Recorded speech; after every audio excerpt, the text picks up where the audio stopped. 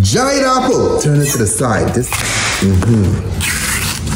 Bang! So now we chamoy this up. You definitely want chamoy and tahini. Jose Cuervo. 1, 2. Hit it with a little triple sec. You could use Grand Marnier, but triple sec works. 1, 2. A fireball.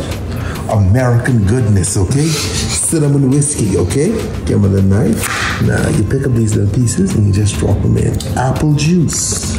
Agave nectar. Why not just hit it with a little apple cider, okay? Woo, a little whisk. And then you just go in here. Lord have mercy. You get your top cover, because this was the top. Put a little straw in this bad boy. And there you have it, the spicy margarita in an apple. Look at the little shake. Just imagine it's a little earthquake and your drink shaking, okay? That's how we're presenting it. This is California, you know? You're liable to shake, okay?